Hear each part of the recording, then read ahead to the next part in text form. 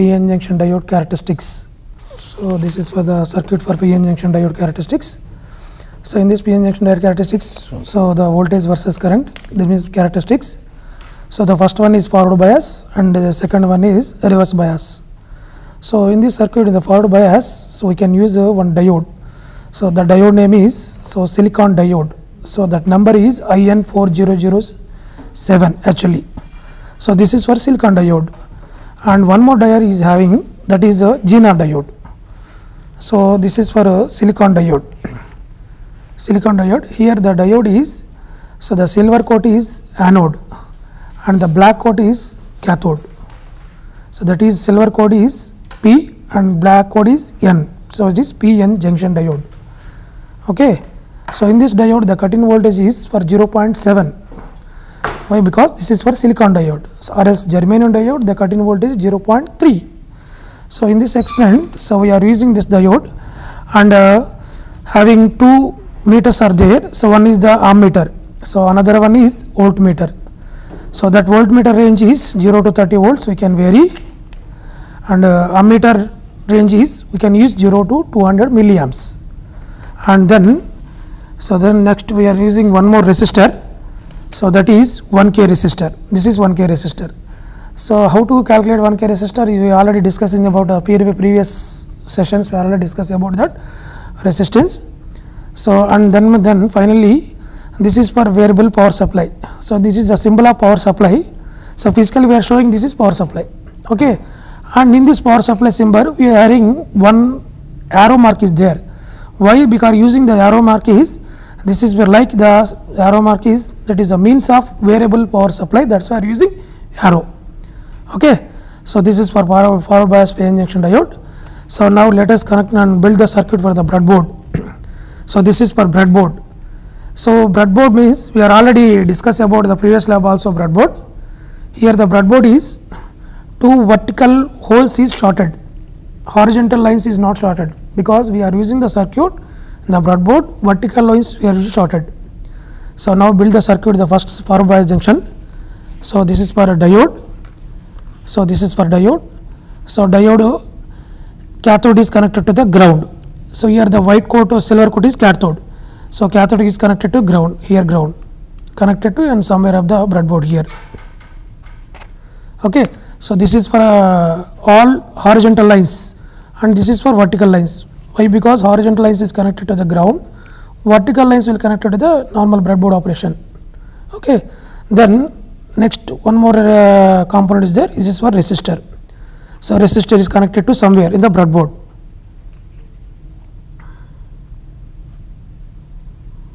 So like connected to the resistor. Okay. So now, so ammeter is there, so ammeter positive and ammeter negative. So here two multimeters is there. So I am taking one multimeter is taking for ammeter, so another multimeter is taking for voltmeter. So this is for multimeter connected to the ammeter. So having a two knobs is there. So this is for red is connected to the positive and black is connected to negative. So in this ammeter two terminals is there. So one is the positive terminal and is a negative terminal. So the ammeter positive is connected to the other end of the diode. C, other end of the diode.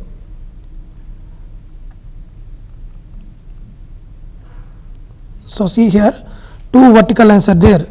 So two vertical lines are there, is shorted. Why? Because the connection will be shorted. So next ammeter negative. Negative means common ground.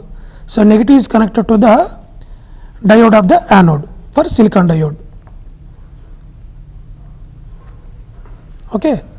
So ammeter connection is over, and then next voltmeter. So voltmeter will consider this is another multimeter. So the voltmeter positive will take. So this is for connecting wires. So multimeter knobs will not put inside the breadboard. So we can use one wire and connect the. So here, so positive is connected to the ammeter. Sorry, positive is connected to the diode positive. So diode positive means anode. So we can connect here. Okay, and then voltmeter negative is connected to the ground as shown in the circuit, the ground. So this is for ground. Okay. So we will connect all voltmeter and ammeter, then finally we can connect in power supply, that means variable power supply. So variable power supply, the positive will take another end of resistor, and the ground is connected to the is a common ground for all, we can connect ground. Okay. So now the circuit build is completed. So then next start the experiment. Okay. So as per the PN junction diode characteristics, so we can take voltage versus current. That means this is the characteristics. Here we draw the table. So RPS means regulator power supply, and VF voltage for forward bias, and current for forward bias. Why? Because we are using for forward bias. So as the circuit is, the first of all we can vary the power supply. This is for variable power supply. So as per the circuit, as per the experiment, we can vary the power supply, and the output getting corresponding take voltage and current as well as parallelly. So multimeter will on. So this is for voltage and this is for current, milliamps. Okay. So the experiment procedure is, first we have to vary the power supply like 0.1, 0.2, 0.3, and getting current and voltage, note down parallelly current and voltage. So first of all, so we can vary the power supply like 0, starting 0. So what is the current value? 0, and voltage value 0. Voltage value 0. So 0, 0, 0. Then next we have to increase the variable power supply like 0.1. So what is the current value? 0. What is the voltage value? 0.15. What is the current value? 0. Then next we can increase increase the variable power supply 0.3. So what is the current reading? 0. Voltage reading 0.29. Then increase 0.4. So what is the voltage value? 0.40, and current is 0.1. So as observe in this, so the voltage value is 0.4 when the current will start 0.1. Okay. So have to observe the table. The current through the diode will be changed. So that voltage is called cut-in voltage for silicon diode. Now in this experiment, the cut-in voltage is 0.4 volts for silicon diode. Okay. So automatically they can increase the power supply like 0.5, 6 and 7, 1 volt, 2 volt, 3 volts. The voltage will be increased and current also increase. But whenever the conduction is current in 0.4 the diode for cut-in voltage. So up to finally they can vary the voltage for up to 0.6 volts. Why? Because the cut-in voltage 0.4. Okay. So this is for forward bias. So for example, like we will draw simple graph. So the x-axis for voltage and y-axis for current, milliamps. So voltage x-axis plus voltage means we can apply the voltage sources like 0.1, 0.2, 0.3 and 0.4. The current also 0 and 0.1, 0.2, 0.3 like 0.4 and 0.6, 0.8. So like this slope, first 0, 0 we can put 0, also 0, also 0 as per the table. Next 0.1 here we will put the point, and slightly increasing 0.2 and 0.4, 0.3. So like this graph is, this is for forward bias for PN junction diode. Okay. So this is for forward bias, and then next one more circuit is there, that is for reverse bias. So reverse bias means we can diode will put in reverse direction.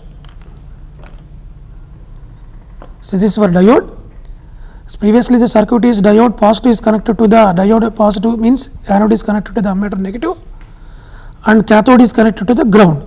Here the reverse bias, the diode anode is connected to the ground and cathode is connected to the ammeter.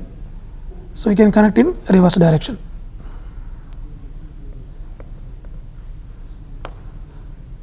Okay. So the reverse direction. So in this reverse bias characteristics, so we can use only for micro ammeter. So why using the micro ammeter for the reverse bias silicon diode? For the reverse bias silicon diode, the current is getting very less current for silicon diode. So that's why we are using for microammeters. So microammeter, the current will be less value will get generated for microammeters. We are using silicon diode, that's why we are using for microammeter. So we'll go for same procedure. Again we'll start 0. Again we'll start 0, 0, 0. Okay. So like voltage, what is the value of reverse bias table? Same table we can generate. So same table we can generate. So RPS, so voltage for reverse bias and current for reverse bias. Reverse bias. We can use the same procedure. We can vary the variable power supply like 1 volt, 2 volt, 3 volt and 4 volt. Previously, with the forward bias, we can increase the power supply 0.1, 0.2 and 0.8. What is the difference between that voltage and this varying this voltage? Because so in micro milliammeters for forward bias, we can generate more current. So in reverse bias, we will get the current is very less current. So that's why we can increase voltage level should increase more values. So that's why increasing 1, 2, 3, 4. So maybe we can take starting value 0, 0, okay, and then 0.1. What is the value we can check? So 0.2. What is the value? So 0.3 and current 0. Sorry, we can put in microammeter. Why? Because we have reverse biasing connect in microammeter, na? That's why I have to put in microammeters. Okay, like next 0.4. So 0.6. So 0.6. What is the value? So 0.61, 0. Then increase 1. So 1 increasing 0.9, 0.1 microamps. So then next 1.2. So 1.2, 0.1. So 2.3, 2.3, 0.2. So likely will the variable power supply increase, voltage will increase and also current will increase. Okay. So same at the procedure will kill the same procedure we can take. So the characteristics graph for reverse bias. So reverse bias is x-axis will taking for, so x-axis will taking for voltage, sorry, here the graph. So we reverse bias and y-axis will take current reverse bias. So we can take the voltage, we have to vary 1, 2, 3, 4. The current will increase 10 microamps, 20 microamps and 30 microamps and 40 microamps. I have to convert in the amps. So we can build the graph here in value. We can show the graph like this. Here the reverse bias characteristics, and also previously discussed in forward bias characteristics. Here so forward bias. This is for forward bias graph, and this one is reverse bias graph. So this is the main thing of PN junction diode characteristics, and thank you.